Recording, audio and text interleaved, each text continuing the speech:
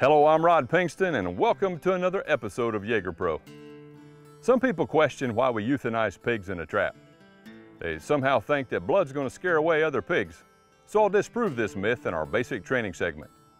I'll also remove two groups of pigs from this property in the same night, in the same trap, using the most efficient process and products while teaching the art and science of integrated wild pig control.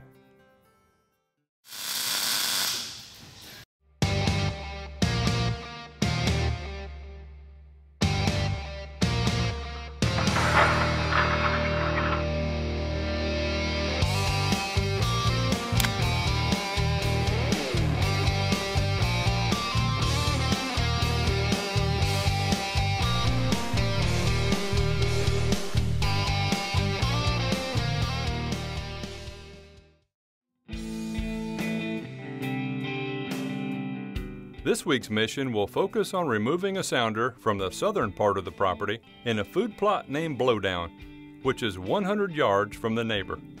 The landowner told me that this food plot always receives rooting damage in the spring. My goal was to perform preventive maintenance by setting up a tripod feeder with an ice camera on a trail coming from the neighbor. Notice the covered shooting stand 60 yards behind the feeder. Selecting a shooting position downwind of the bait site is always important to mission planning. Our first boar finds the feeder on 28 April after dusk. He arrives 47 minutes later the next night. I'm waiting at the food plot on night number 3 as he arrives to the feeder. This should be the final result every time a pig follows the same pattern 3 nights in a row.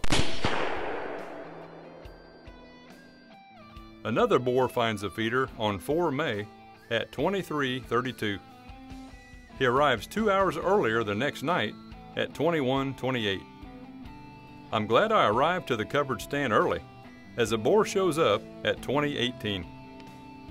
I'll introduce him to a 180 grain bullet as soon as he lifts his head.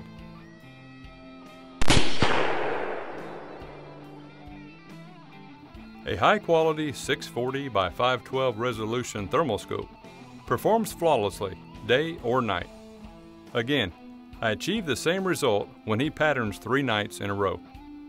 2 weeks later, on 23 May, I received video intel of 4 young boars standing under the feeder. They're joined a few minutes later by 3 young gilts, and everyone appears to be getting along. The dominant boar arrives a few minutes later, and the behavior immediately changes. This is the only time I could count all 8 pigs in the same camera frame. These 3 gilts and 2 boars remain at the feeder and feed together with no fighting for an entire hour. Sounder intel verifies 8 adults and no juveniles.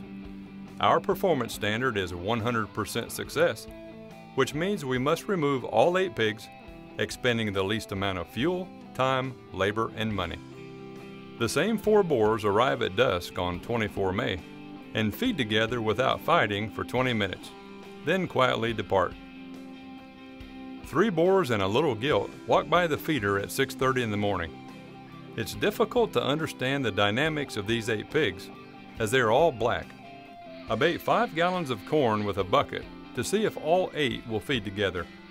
The first to arrive on 25 May are 3 boars and a little gilt. They feed for 25 minutes until the other group joins them at 20:42. Fighting begins immediately as the 3 boars are not sharing any corn. 3 gilts and 2 boars are left under the feeder at 20:51 and feed for another hour. It appears the group of 5 travel together and the 3 boars travel together, but all 8 do not like to feed together. I arrived the next morning to build a M.I.N.E trapping system.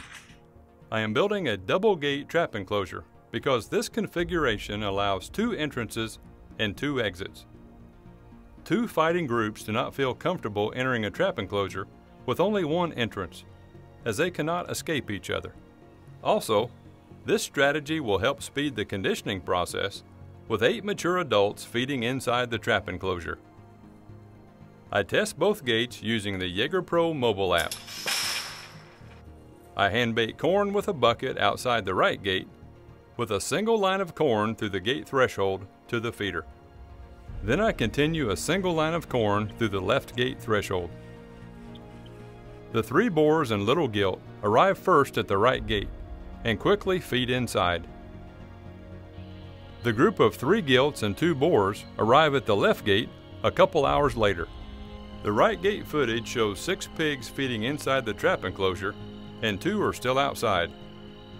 Then, the biggest boar runs 4 pigs away from the right gate entrance. The same scenario happens again a few minutes later when they return. Maybe the 3rd attempt will be different. Nope. This boar is not sharing any corn with outsiders. I bait 5 gallons of corn with a bucket, but did not bait outside the gate thresholds. Let's see if keeping all bait inside the trap enclosure makes any difference to their behavior tonight.